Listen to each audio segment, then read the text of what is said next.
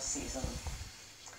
And the main news again. The Prime Minister has warned that people shouldn't expect too much of the Earth Summit in Rio. And a top policewoman who claims she's the victim of sex discrimination says she suffered years of misery under her former chief constable. And that's the early evening news. Till 5:40 tomorrow. Bye-bye.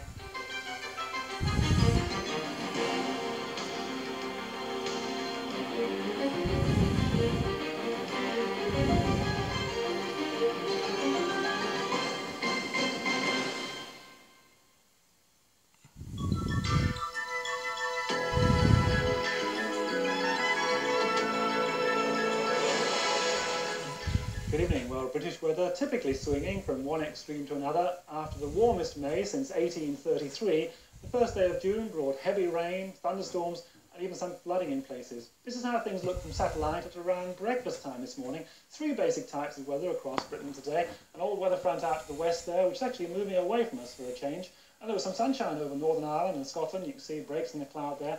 That didn't last very long though. This is the main area of weather we've been watching today. Thundery cloud there. If we look inside the cloud using the weather radar, you can see that even at breakfast time this morning, there was some torrential rain around in the south, and that's been moving steadily, slowly, but steadily north and west through the day, up across Wales. It's heading into Northern Ireland, and those showers will come across Northern England, and eventually into Scotland tonight, with clearer, at least drier weather coming behind it.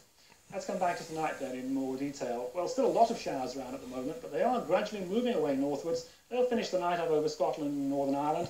Behind it, well, the showers dying out, very misty indeed, some very dense fog to watch out for on the roads, both tonight and at first tomorrow morning too. Tomorrow's chart then looking something like this, a grey, murky start to the day.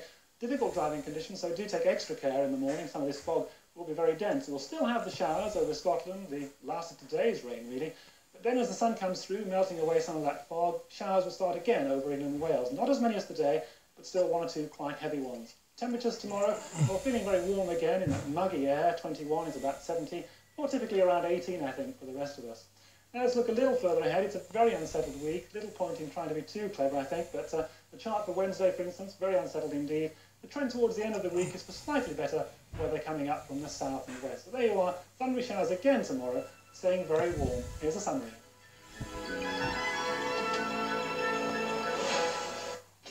Good evening, a look ahead to Central News South. Tonight, a film recreating the murder of Oxford student Rachel McLean has come under attack. Her family says the film, which portrays the hunt for her killer, was made without their consent. Their MP has called it ghoulish. Also tonight, dentists claim that government plans to cut their NHS fees will force them into private practice. And the baby, who weighed just over £1 at birth, celebrates her first birthday. We'll be back at 6:25. Next on Central, it's official. Lucinda's engaged, in home and away.